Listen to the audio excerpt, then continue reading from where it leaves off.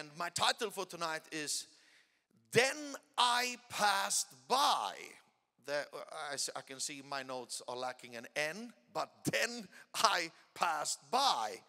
So we're going to read from three different passages of scriptures.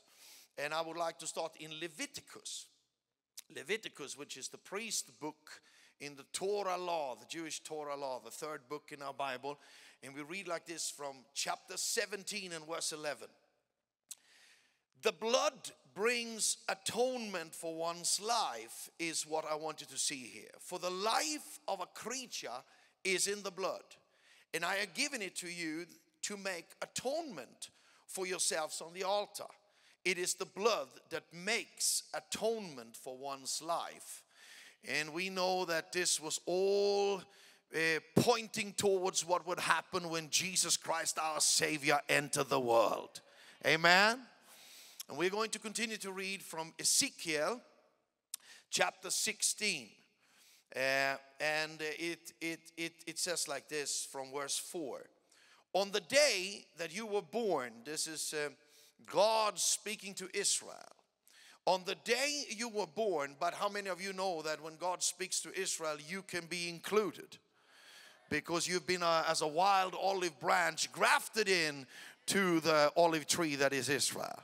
And it says here, on the day you were born, your cord was not cut, nor were you washed with water to make you clean, nor were you rubbed with salt or wrapped in clothes. No one looked on you with pity or had compassion enough to do any of these things for you. Rather, you were thrown out in the open field. For on the day you were born, you were despised. Then I passed by. Can everybody say that? Then I passed by. And it says, I saw you kicking about in your blood. And as you lay there in your blood, I said to you, live.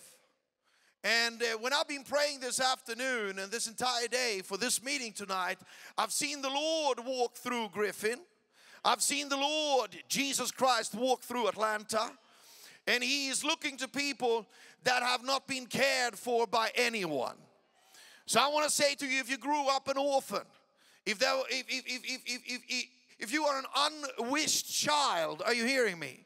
If you were thrown out the open field in just a puddle of blood with not even your cord cut, the Lord is still walking by your puddle. The Lord is still coming to your field.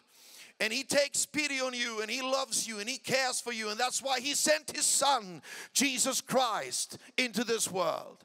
Praise God for the gospel of Jesus Christ. We were not abandoned. We were not left to die in the open field. But the Lord came by. And I speak this with so much passion because I am the son of an alcoholic mom, of a gangster dad, and I was abandoned as a child, and I had to move between different homes. But hallelujah, when I was 20 years old, the Lord passed by my field.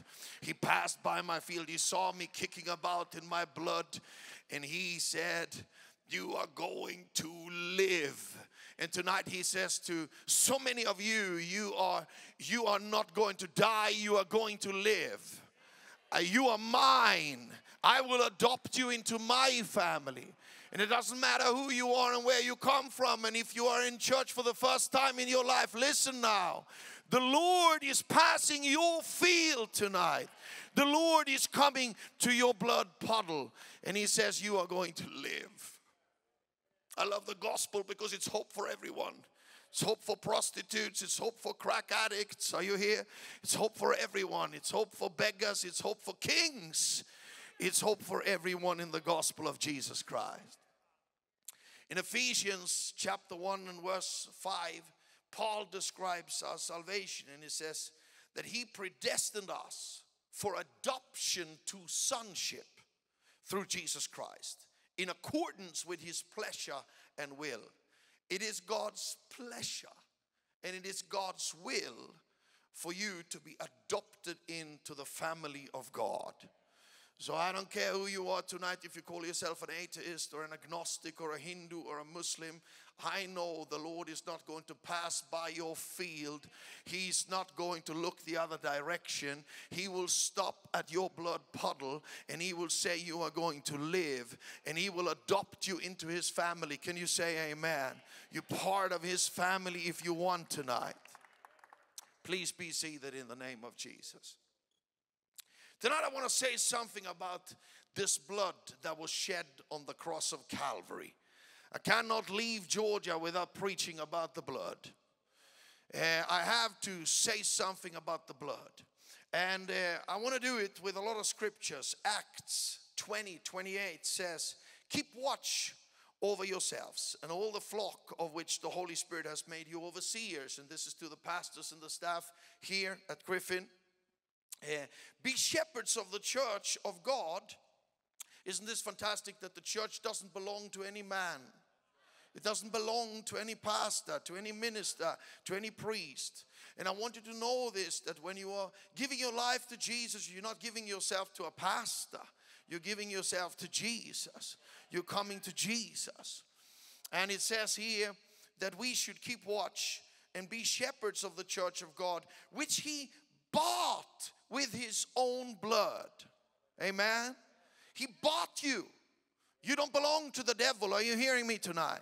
You don't belong to demons. You don't belong to depression. You don't belong to sickness. You are bought with a price, and that's the blood of Jesus Christ. Ephesians 1:7 says, in Him, in Jesus, we have redemption through His blood. How many of you are happy that you were redeemed?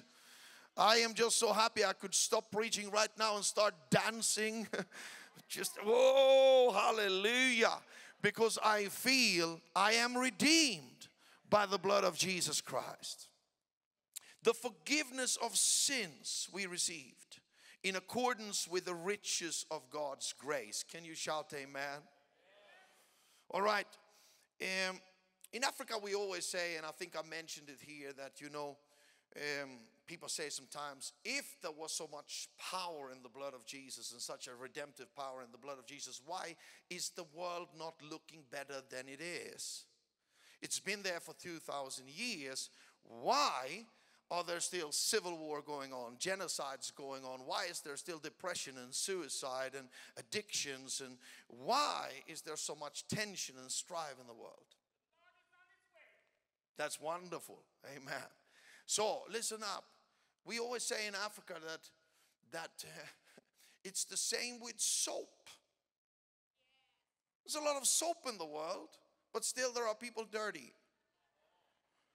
So you can't say, just because the blood has been poured out 2,000 years ago and Christianity has not been accepted anywhere. And by the way, I don't believe in a Christianity or a religion. I believe in something far greater than that.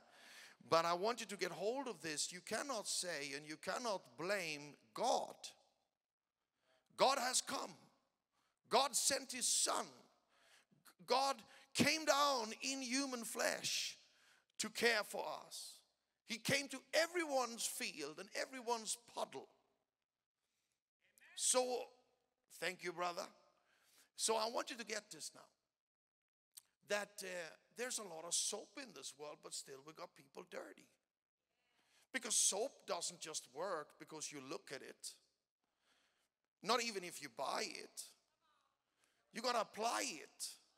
Apply it to your body with water. You got to rub that soap towards your body. And I say the same to people out there that are saying, why is God not helping me? Well, have you humbled yourself? Have you surrendered? Have you come and have you understood that you need forgiveness and cleansing through the blood of Jesus Christ? Jesus Christ is the blood, and the soap for this world. Are you hearing me? It's the strongest shampoo, strongest soap that we can ever get. Okay, with this simple analogy, I want to continue, and I want to say that in Hebrews chapter 9, it says like this, that there was a heavenly tabernacle. They had one among the people of Israel, right, that they carried with them in the desert. And only the high priest could go in. It was the same with the temple. Only the high priest could go in once a year with the atonement blood, with the blood, to pray for the people, ask for forgiveness of their sins. But when Jesus died, he went into the heavenly tabernacle. And it says in Hebrews chapter 9 and verse 14 that if we were once cleansed by this blood in the temple and by ashes from a heifer and so on, they are different rituals, how much more then will the blood of Christ, who through the eternal Spirit offered himself unblemished to God, cleanse our consciences from acts that lead to death, so that we may serve the living God. And I'm here to testify tonight that I came to Jesus filthy as filthy can be, dirty as dirty can be. And my conscience was burned, like the Bible says, with a hot iron. I didn't feel, I was numb. But and if you don't know anything about how sin can numb you, let me tell you, sin can numb you to the point where you don't feel a thing anymore. But when I came to that blood, my conscience, my inner life started to get weaker and weaker and softer. Not in a bad sense, not in a bad way, but he opened up my heart, and all of a sudden I could feel again. And I could become sensitive again. And how I wish that each and every one of you could experience the cleansing blood of Jesus Christ that way. In Hebrews chapter 9 verse 22, it says that it's only the shedding of blood that forgives sins. Well, in fact, the law requires, it says, that nearly everything be cleansed with blood. And without the shedding of blood, there is no forgiveness of sins. And some people don't really understand why this is. Well, I have to take you to some things tonight that are, just from science. I gotta, some of you know it, but I'm married to a doctor, right? And it's not always easy to be married to a doctor. I don't go into any very big intellectual arguments with her because I always lose. I'm the preacher of the family and she's the doctor of the family. And she's super smart. And I called her on the phone this afternoon to make sure I'm telling you the truth here tonight, right? So the blood and its function, I want you to get this. A human blood and its function has basically, there are basically three reasons for us to have the blood pumping through our bodies. Are you with me? The first one is this. It brings and transports oxygen and nutrition to all of our tissues. Do you agree with me if you're a nurse or a doctor? The blood has that function. It transports oxygen and nutrition to all of us. And I want you to get hold of this now. I really want all of you to get hold of this. It's the same with the blood of the Father. We know from scientists, and we know that the blood group that you have and the blood you have comes from the Father. And it was the same when God sent his son. Well, he was born by a woman. He was born by a simple human being here on earth. But the blood he had straight from the Father. And I want you to get hold of this. The second function of blood is that it forms blood clots that prevents blood loss, right? We could say that blood is self-healing because it clots up and it hinders us from losing the blood. And it heals our body somewhat and protects our bodies. And I want you to get hold of this also. The third function of blood is it fights infections through white blood cells. And when I've been looking upon this, when you have an infection and your blood starts to produce all these white blood cells and starts to fight the infection, it is the same with the blood of Jesus. Are you here? Without the blood of Jesus, there is no life flowing in the church. Without the blood of Jesus, there's no life in your life. It is the oxygen and it is the nutrition to your life.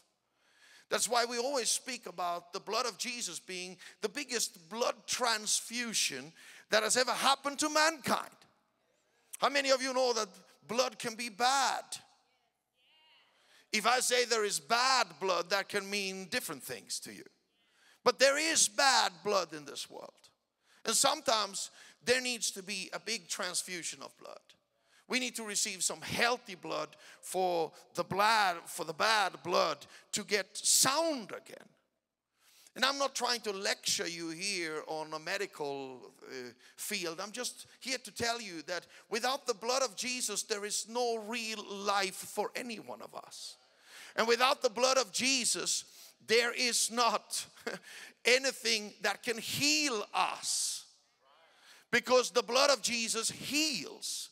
And without the blood of Jesus, we wouldn't be protected. And some of you say, why are you going into all these things? Well, I want you to get this now. In the blood of Jesus Christ, there is life, there is healing, and here's the number third. It fights the devil and infections and attacks. It's so wonderful with the blood of Jesus that it fights for itself. With or without our participation, it fights. When you get sick, when you get infected, you don't have to do anything. The blood starts to produce white blood cells and starts to fight that infection. When you get cut, you don't have to do anything, because if your blood is sound, if it's the way it's supposed to be, it will clot up and it will heal. And I'd like to say this here tonight, that the blood of Jesus Christ fights the devil for you right now. Even you that have not received the redemption and the forgiveness, even for you, the blood of Jesus is a fighter.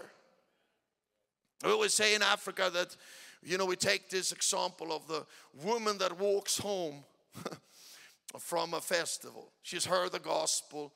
She has received Jesus Christ. She has been marked with the blood. How many of you know that the priests in the Old Testament, they were marked by the earlobes, by the thumbs, by the big toes? They were marked for ministry. And when you've come to Jesus and you've surrendered to Jesus and you have given your life to Jesus, you're marked. You're marked by a blood that is the very life for you, that is your healing, that fights for you. And we always tell this story about the woman that walks home. She is now marked in the blood of Jesus. And there are 3 demons sitting on a fence. How many of you heard the story? I love the story. 3 demons. There's an older demon, very experienced, very scarred. He's been fighting righteous people for a very long time. And then there are 2 younger demons. Just follow me. It's a little bit of a story. And the 2 younger demons see this happy woman singing gospel songs, walking home from our gospel festival, and they say, let's go get her. Let's go attack her right now. Let's go and land upon her like 2 bats and whisper into her ears, sit on her shoulders and, just torment her. When they are just about to take off like 2 little dragons, there is the older demon screaming, don't do it! And he grabs one by the wing and the other one by the claw, and he holds them back. And he says, don't do it. Can't you see? She is marked with the blood of Jesus Christ. If you attack that woman, everything you attack her with will boomerang right back at you. If you attack that woman now, you will have hell breaking loose. And I'm here to tell you that when you have marked yourself by surrendering to Jesus Christ, coming to Jesus Christ, there's no demon in hell that doesn't see that you are marked. You are marked by the blood of Jesus and you are protected. There's life there.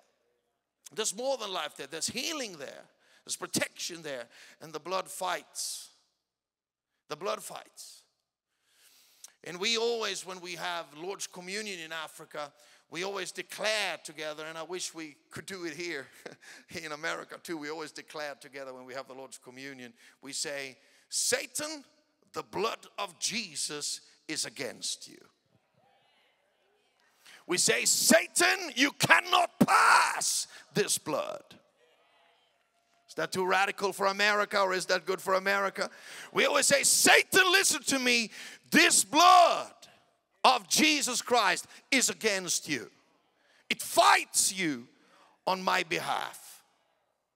When you go to sleep, you don't have to do spiritual warfare and prayer all the night through. You can sleep tight and you can sleep nice and you can sleep in peace like a little baby. Hallelujah. Because you are protected. You are marked. And the blood fights. We always declare that. We address the devil like that. We say, you cannot touch this church. You cannot touch our marriages. You cannot touch our children. You cannot touch our health, because the blood of Jesus Christ is against you. Wow, if we could start declare like that in America, what would you say? If we could plead the blood of Jesus like that and declare the blood of Jesus. And in Africa we believe with all of our hearts that Jesus is going to wash our continent in the blood of Jesus Christ. We will get rid of poverty and genocide. We will get rid of witchcraft, are you hearing me? And unpolitical rest. And you need to plead the blood of Jesus Christ over America and over Georgia and over Atlanta. And you need to scream out, Satan, this blood is against you. There's something so powerful with the blood of Jesus Christ. 1 Peter says that, for you know that it was not with perishable things such as silver or gold that you were redeemed from the empty way of life handed down to you from your ancestors. And I just have to stop there before I continue to read verse 19. Because didn't we receive an empty life? Okay, some of you don't know where I'm going with this, but grandfather, uncles, my dad, my cousins, everyone that was older than me, they handed down a life to me that was super empty. Oh yeah. When I was 11, I think I'd seen everything that there is to see. And when I was 16, I got suicidal. What the heck is this life about? Slaving away, making a little vacation. Huh? Cut the lemon a little bit differently for the drink. Put a new little parasol or umbrella in the drink. Oh, we're having such a fun time. When I had hugged a girl for the first time, and I'd been drunk a few times, and you know, I'd been at a beach one time in Italy, I thought, okay, so this is all. Some of you don't like when I go this way because you say this is a too depressive way of viewing life. But I can just tell you, at age 16, I said to my dad, is this all? And then I dragged myself for another 4 years before I experienced what life is really about. Real life came with Jesus. Real healing and fulfillment and satisfaction came with Jesus. Stuff. Oh, we can buy a better car. We can buy a better house. Wow. Fantastic. Wow. But you just hear in my wow how empty it is. Let's go for a career. Let's make something out of our lives. And before you know it, you're middle-aged. Life is passing away. Are you here? Before you know it, you're old and gray. And what now? What now? So forgive me for saying it, but I'm saying it with boldness tonight. This life handed down by our ancestors, it was a very empty way of living. But we were not bought with perishable things such as silver or gold, but with the precious blood of Christ, a lamb without blemish or defect. And when I gave my life to Jesus and surrendered to Jesus, ladies and gentlemen, that's when life started. When my arm was hooked up to the blood transfusion from heaven, when that blood of Jesus Christ came and redeemed the bad blood in my family, when that blood of Jesus came and took revenge away and gave love instead. Hallelujah. took anxiety away and gave peace instead. Colossians tells us this so beautifully. I think it is in Colossians 1, right, that he brought peace through the blood of Jesus Christ. Peace that could not be gained any other way.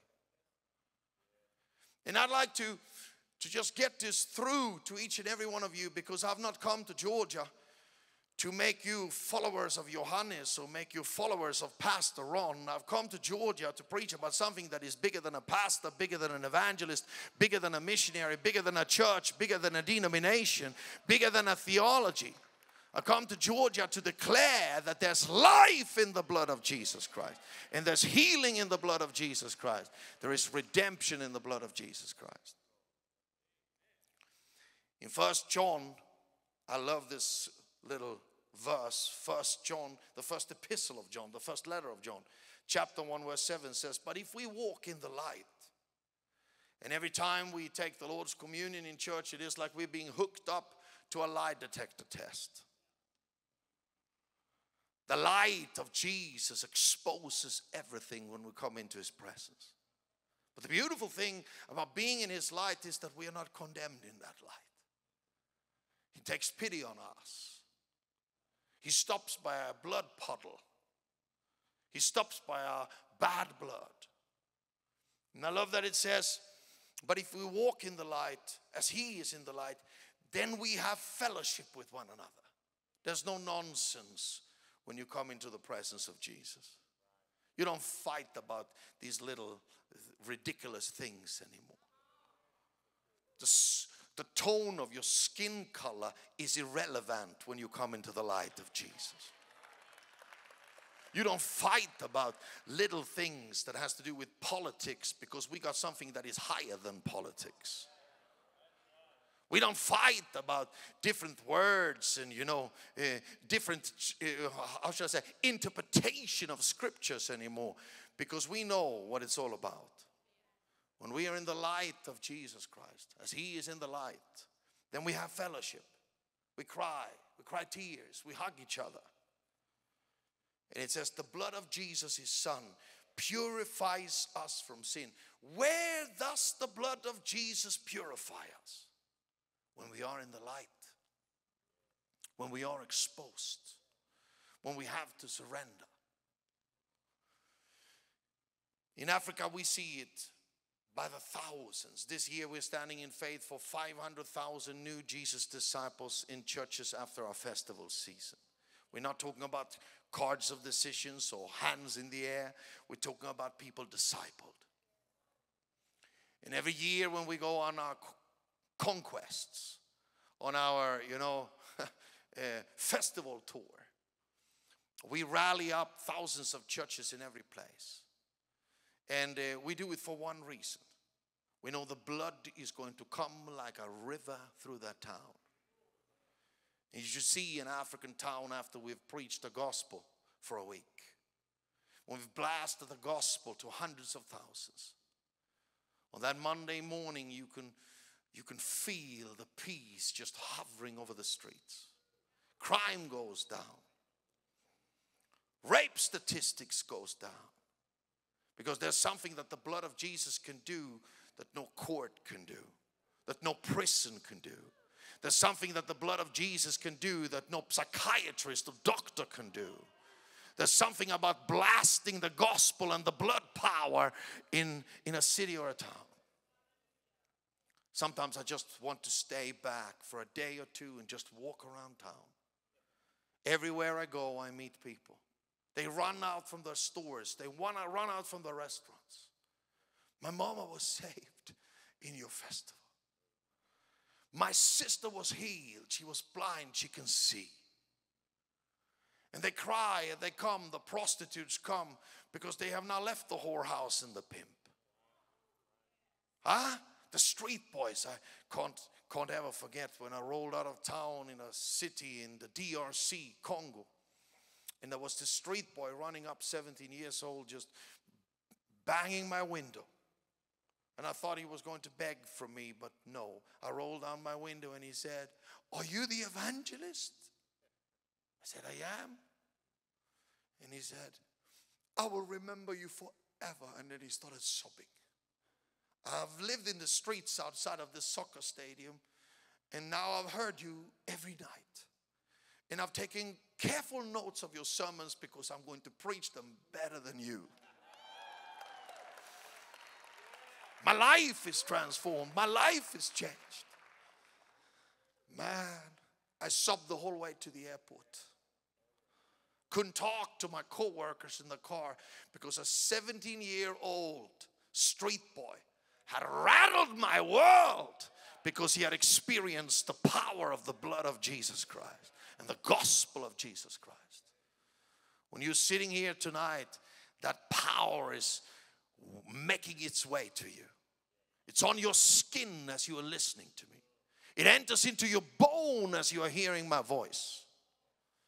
The anointing and the power of the blood of Jesus Christ is carried by my voice right in to your sicknesses.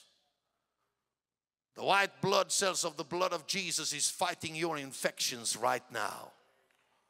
The oxygen and the nutrition that is within the blood of Jesus just is being pumped into your body as you hear this message. Whatever it is that needs to be healed, the blood can heal. There's something so powerful with the blood of Jesus Christ. We always take this picture. Let me do it here too. I don't think I've told it, even though we've had 30 meetings. I thought I would run out of sermons, but there's a deep well.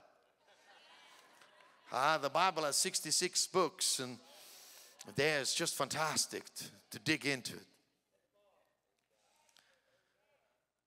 But I read once upon a time, and I'm going to take an American picture here, when they started building all the skyscrapers on Manhattan in New York City. And there was one little landlord, one little shack in the middle of all the skyscrapers. He wouldn't give it up. He wouldn't sell. He wanted to live there. Finally, they came with offer after offer to him. It was fantasy money offered to him. So he signed. He was going to sell. And he thought, because they gave him what do you call it in English? A down payment, right? They gave him a little bit of money. And he thought, I better renovate the house before they take it over. So he fixed up his whole house, used the whole down payment, because he was thinking, I'm going to get so much more money. He painted that house. He worked on that house. And he was so proud when he stood. I've seen the picture. It's also a story. He stands in a white shirt and a vest, so proud to hand over the keys. And then the guy who bought it, he felt I shouldn't break this to him, but finally he returned from his car and said, my friend, I just have to tell you that I was never interested in your house. Already next week there will be a bulldozer coming in here, leveling your house to the ground because we were interested in your property. And there's going to be another skyscraper coming up right here. When I read that story, I had to think about what it is to become a new creation in Jesus Christ. So many of us try to renovate our houses to fit in church. We paint ourselves so well before we go to church. Women do their makeup and you put your balm on your head or whatever you do, you guys. And are you hearing me? And we're trying to act like, holy believers. We got to speak the right way, dress the right way, act the right way, right? I just have to laugh about religion because religion is the same all over the world. There's a certain code that you have to keep yourself to. If you break the code, there's just something in the air. You don't know what it is, but you know something is wrong. Pharisees and Sadducees are the same all over the world ever since the days of Jesus. Hypocrisy on the outside, renovation. But I want to declare here tonight, and I want to blast it, God is not into any renovation business. He's interested in your property. He's interested in your ground. Because he's going to build something brand new when you come to Jesus Christ. He will level all the old. So don't you ask God to renovate your old shack. Come to Jesus. Give it up. Surrender to Jesus. And the house will be leveled to the ground and the new is built. My relatives once got so mad with me when I talked things they couldn't understand down in Austria. I was quoting the Bible, this and that, and they said, don't you remember where you come from? Don't you remember who you are? Don't you remember we are Amritzers, we are this, we're that? Huh? We are losers, we divorce, we die in cancer, this is it, this is that, this is... Don't you know where you come from? I said, sorry, but there's a brand new house in front of you. I'm sorry to say, but there's a new family tree, and it started with me when Jesus came into my life. Sorry to say, ladies and gentlemen, the Lord is not interested in renovating your religious facades, painting and fixing up your self-efforts of righteousness. He rips it apart. He sends in a big bulldozer. There are some angels driving it. And then he builds something brand new out of your life. See, I am making everything new, it says in Revelations. When the blood of Jesus comes, it cleanses the very ground. All the trash is being brought to one side, and the blood of Jesus cleanses everything. How many of you know that if you want to build something on an old foundation, you first have to get the dirt away? Right? You can't just build if it's dust and dirt and trash there.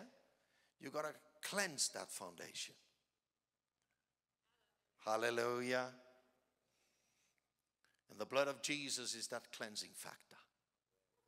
He sprays off the concrete. Are you here? He comes in and just blows it off with the blood of Jesus Christ. And then he builds something brand new in your life. And listen to me, men and women of Griffin and Georgia. Jesus is here tonight in this room, walking from field to field, from blood puddle to blood, and he's not going to pass you by. When you scream, when you cry out, he stoops down to adopt you. He stoops down to wash you and cleanse you and wrap you. He stoops down to multiply you. Yeah, I couldn't just hear the Holy Spirit on my inside. Tonight I feel like I want to prophesy over each and every one of you. Nothing that you've accomplished for the Lord counts tomorrow. Nothing that you've done, you can rely on now. He makes everything new. Every day there is new grace. Every day there is new manna falling out of the sky. Every day you have to surrender and obey his commands and walk with him. And the Lord is about to do something brand new here at Griffin First. He's blowing the old away with the blood of Jesus Christ. And he's ready to do something brand new with each and every one of you. It will happen in your family. It will happen in your marriage. It will happen in each and everyone's individual life. The blood of Jesus is here. In the spirit, I see a river coming through Griffin. A river with thick, healthy blood from the Father. I see the wounds of Jesus open and blood is just gushing out, pumping out for your redemption, for your salvation, for your new beginning. Some say we can't preach about the blood because it's so graphic. Huh? Even when that movie was made, right? What is it called again? Passion of the Christ. Too graphic. What did Mel Gibson think? Why did he do it so graphic? Because it is graphic. The gospel is raw and brutal. The gospel comes right at you and in your life.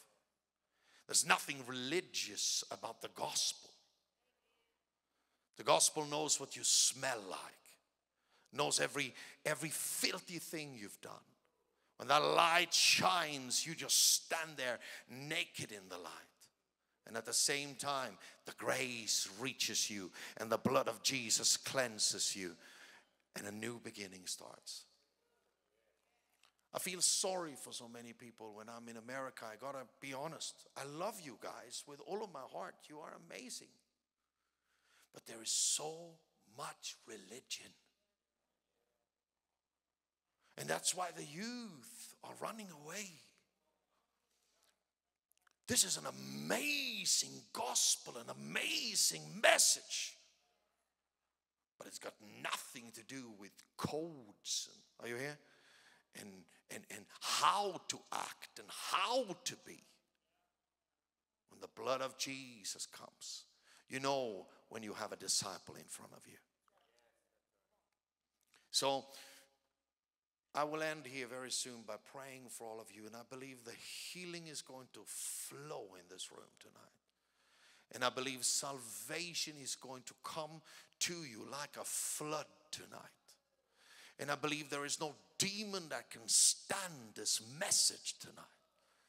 The claws are coming out of your skin as I speak. The chains are breaking as I speak.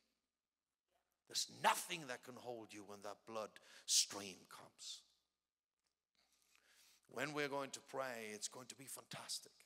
Jesus is going to stand right here in this room, touch people, pour his shampoo and soap and cleansing tools upon you. Well, let me end by telling a little story from my own family. I have this family member that always was listening when I preached the gospel. He was always very humble and open, but I could just see in his eyes that there was something, he always lit up when I told the gospel, but there was something that was troubling him. And finally, I went on this car ride with him, dear uncle of mine, and he told me that, I murdered once and I got away with it. My friends took the blame, and then I've done this and I've done that, and then he just broke. Do you really believe there is hope for me? So his problem was not the gospel. It was not the blood of Jesus Christ. It was not the cross. It was not the death and the resurrection. No, his problem was, am I good enough for this? Is there a chance for a sinner like me?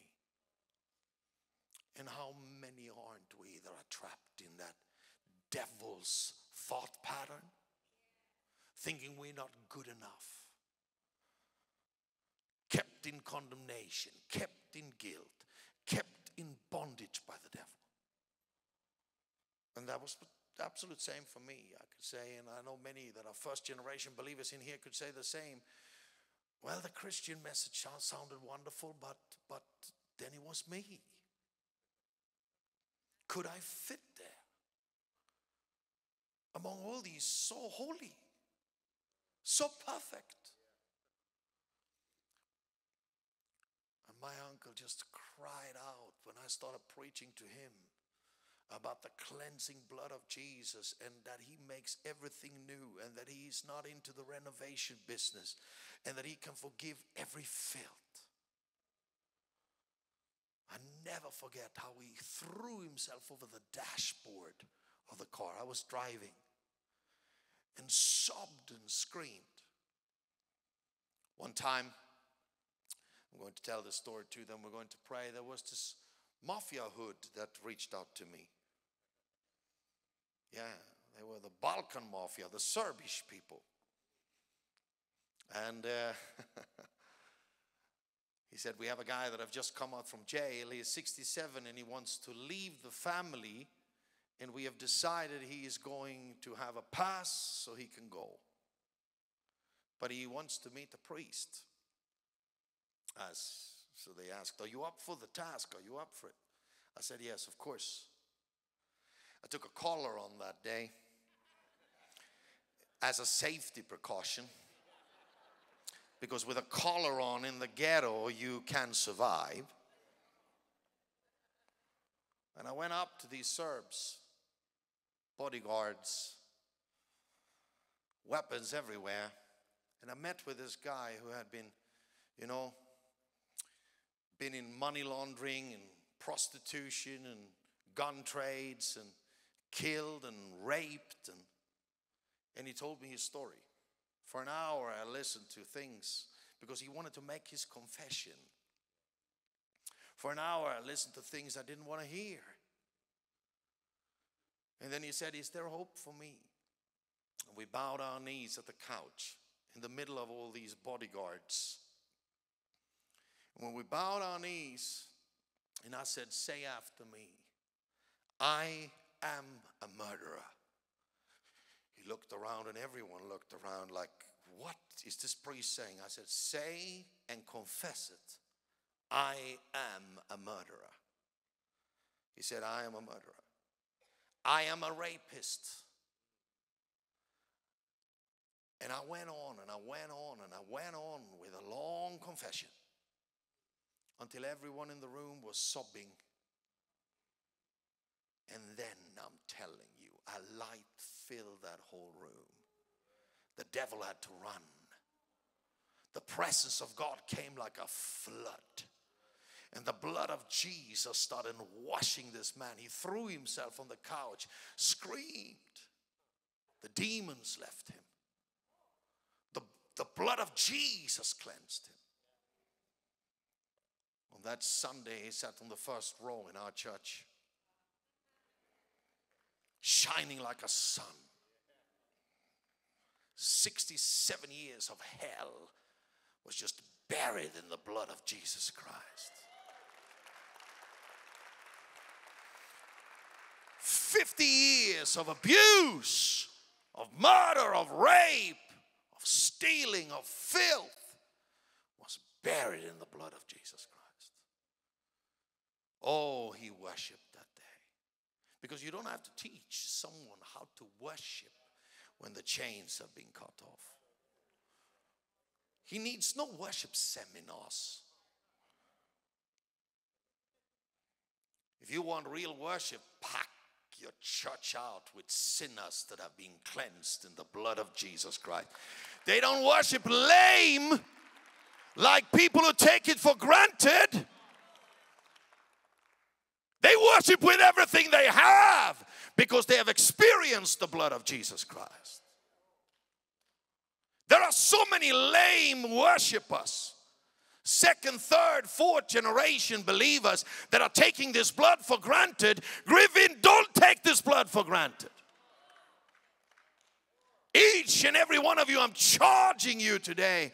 There is a blood that has been paid for your life. There is someone that sweated, bleeded, and died on the cross for you to worship with everything you got. Don't give me all those lame excuses. It's not my personality. It's not how I was raised. Do you think I was raised like that? I was raised at a beer party. I was raised with drugs on the table. But you just need to mention the name of Jesus to me and I get all soft-hearted. If you put on a worship song, I will worship with you. Real salvation comes when we render our lives and surrender our lives in the light of Jesus Christ. We don't need more religion. How many of you agree with me? To hell with religion. Come on, somebody. Get out of my way, religion. You're just making people immune. You just turn the youths and the next generation off. Out of the way, religion. We don't need people sitting like this in church wondering if the pastor is going to say something that is worth an amen or a hallelujah. We don't need people that are looking down on everyone else because they are not dressed right. The skirt is too short. What the heck is wrong with you? You don't even have eyes for that if you've met with Jesus Christ. You wouldn't even see it if you've met with Jesus Christ. You're worshiping Jesus. You don't look around at the girls with a short skirt. You have eyes for Jesus. Religion is a killer, an opium to the people, but the blood of Jesus Christ makes everything new. Man, I'm here to preach to you tonight. This last service that we are having together, the blood of Jesus will ring in your ears. The blood of Jesus will follow you to your home. When they refused Jesus, you know, when they refused Jesus, the blood came upon them in another way. When they accepted Jesus, the blood cleansed and made everything new. The holiest thing that we have in our Christian faith is the blood of Jesus Christ. And today, right now, before we start to pray, I see Jesus again. And Ashley has been asking me to tell the story, and I don't know if I should, but there was an old violinist that wanted to buy a new violin. He was super famous in South Europe. That's where I was born, in South Europe. Everyone knows the story. They had records. He was playing for kings and royalties. And now he wanted a new violin. So he went to one of the famous stores in Vienna, Austria. He checked out every violin in the store. He didn't like it. Finally, he needed to go pee. Come on, somebody. He was in his 70s and, you know. So they said, go through the workshop. And out in the backyard, there is an outhouse. And he walks through the workshop and out into the backyard, and there's this outhouse. And next to the outhouse is an ash heap where they burn the trash. You don't do that in America anymore, do you? But you do some places, huh? But in South Europe and in Africa, we got the ash heaps everywhere. During the night, we gather the trash together. And on the top of the ash heap, there's an old broken violin with holes everywhere and just one string. And he cannot pass it by. His eyes are drawn to it. Well, the long story is that this guy was born a gypsy, if you know something about the gypsy people in Europe. And he was illiterate. And he had only one gift, and that was to play the violin, but he was a master violinist. And he had been brought to this fame, you know, and he was known all over South Europe, playing in every concert hall. And he was looking for these violins that were worth tens of thousands of US dollars. But then this old broken instrument, holes, one string, he could not pass it. He picked it up, tuned the one string. How many of you know a master can play with one string? And he started fiddling away with his bow. Got into his own little realm out there in the backyard, played on this broken violin with holes and cracks. And before he knew it, he had an audience. Everyone came out from the shop. Wow, he's playing. When he opened up his eyes, he was a little embarrassed, and he said, I want to buy this violin.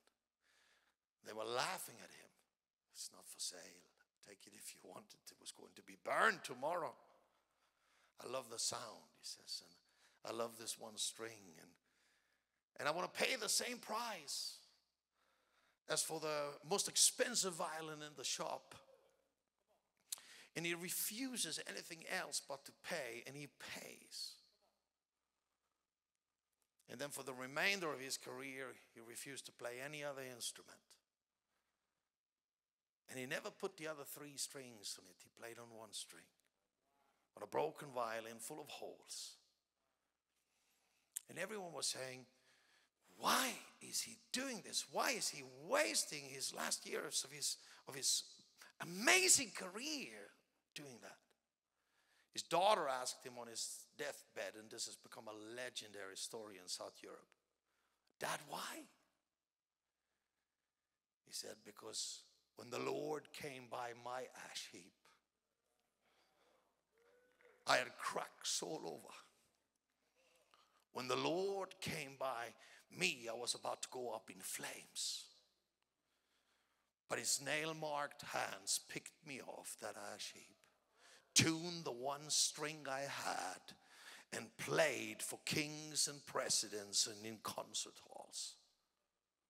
And he loved the sound, the broken sound. When you're in the hands of the Master, every hole in your life will make sense.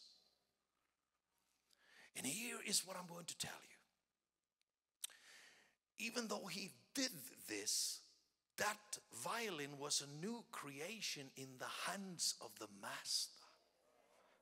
When you give your life to Jesus, that doesn't mean that you will now no longer remember anything that you have done when you were in sin. It's not going to be like this. You will forget all your memories of all the abuse and everything you've been through. No, you will remember. But in the hands of the Master, you will sound to the world. When I heard his story the first time, I was a little boy, and then when I became a believer, it came back to me. And I can tell you, I am that violin. When he doesn't play, I cry. When he plays too much, I cry again. I always complain, but if he doesn't pick me up in his hands and plays and makes music, I can't live. I belong between his chin and chest. I belong when his fingers runs over me. I belong in his arms and in his hands. And tonight Jesus is passing by every ash heap in Griffin, every ash heap in Atlanta. Tonight Jesus is walking through. He's coming to every field, to every backyard, to every house, and he knows everything about you. And he can't pass you by. He stoops down, he picks you up, he tunes your one string, and he plays. You belong in God's orchestra. You might say, I'm wasted. I got nothing left. I'm wasted. I'm just wasted. No, Jesus is looking for broken instruments. And then he is going to build something brand new out of you that you could have never imagined. Let's stand up on our feet everywhere. I feel the Holy Spirit everywhere in this place tonight. I feel Jesus is right in this room. Lift up your faces towards heaven right now. Lift up your faces towards heaven and close your eyes. Even if you are not sharing faith with me yet, let me pray for you. Let me pray for every man and every woman, every boy, every girl, everyone that is in this room. The angels are running into the scene here. I see them in the spirit realm. And the blood of Jesus is flowing through this place like a mighty river. Lift up your faces. Close your eyes. Give everyone room to respond to Jesus right now. We are not binding anyone else by peer pressure. We are allowing everyone to be an adult. We are allowing everyone to be brave and free and make their own decisions. Jesus comes by your field where you are kicking about in your blood. Jesus comes by your ash heap where you are nothing but a broken instrument, and he can't pass by. He washes you, he wraps you, he adopts you, he picks you out of there, and he puts his hands upon you, and he plays and he makes music with you. Lift up your faces. Lift up your faces. If you're in this room today and you would like the Master to pick you up, and you would like to say to him, I need that soap of yours. I need that shampoo of yours. Make me into a new creation. Let that blood of Jesus touch my life tonight. Oh, Jesus. Wherever you are, you're crying out in your heart. You know, we don't care what you've called yourself and what background you have or where you're coming from. Jesus is at your ash heap. Jesus is in your backyard. Jesus is right at your blood puddle. He's looking at you and he says, you are going to live. You will live. You will not die. You will live. I will take you in my hands and I will make music with you.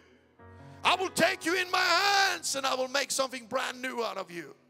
Wherever you're standing, lift up your faces towards heaven right now. And close your eyes and look to Jesus, because Jesus is standing here in this room tonight. Looking at each and every one of you with eyes just full of love. Tears in his eyes. Says, come to me, I will make everything new. Come to me, I will cleanse you. Come to me, I will be your life, your healing. I will fight for you. Wherever you're standing, if you would like to pray a prayer of salvation, prayer where you ask the blood of Jesus to cleanse you. Wherever you're standing, if you have walked away from Jesus because you met with some mean so-called Christians, come back to Jesus tonight. He has not given you up. He's giving you a second chance, a third chance, a seventh chance. Wherever you're standing, lift up your head. Close your eyes. Jesus is standing right in front of you. I really pray that you could hear Jesus tonight. Not the preacher from Africa, but Jesus. He's calling to you. He's crying out to you. And wherever you're standing now, I want you to be free. I want you to be an adult. I want you to say, I don't care about the others. I'm going to count to 3. When I've counted to 3, you're going to shoot up your right hand in the air if you want the blood to cleanse you. If you want the Holy Spirit to change everything in your life, it's going to happen now. Jesus is no longer on that cross. He's standing here in front of you. He is in our midst. And he's walking through Griffin, walking through Atlanta. And he says, you are going to live. When I've counted to 3, you are going to shoot your right hand up as a sign in the air to Jesus, right in the face of the devil. And you're going to shoot that hand up to Jesus, but also so that I can see it, so that I can pray with you and help you. Because tonight, the blood is reaching you. Tonight, there is new hope for you. Are you guys ready? Are you guys ready? I count and then you shoot up your right hand in the air. 1, 2, 3. Come on, hands are coming up everywhere. Hold on.